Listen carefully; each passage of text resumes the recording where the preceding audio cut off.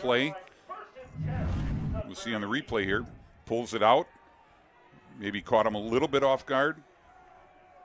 Sun Prairie East, an offense that's compiled over 2,000 yards passing and over 2,000 yards running, but they're going deep here on the pass, and the connection is made. A touchdown for the Cardinals. They're on the board first.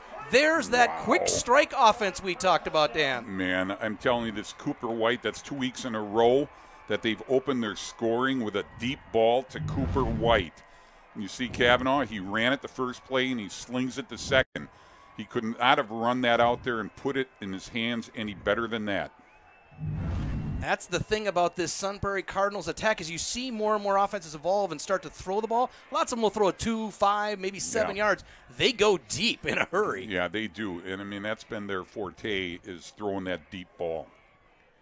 So Sun Prairie East on the board first with the touchdown, the point after try now to try to make it a 7-0 advantage here.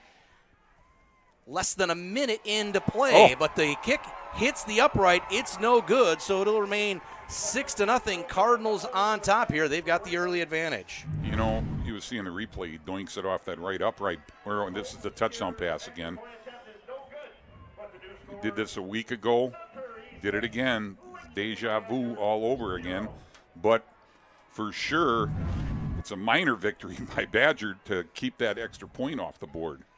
They do get that, but Cooper White, who not only fast, but he can jump. He's one of those guys that can high point the ball. You know, as you well know, set that combine record with his vertical jump. A little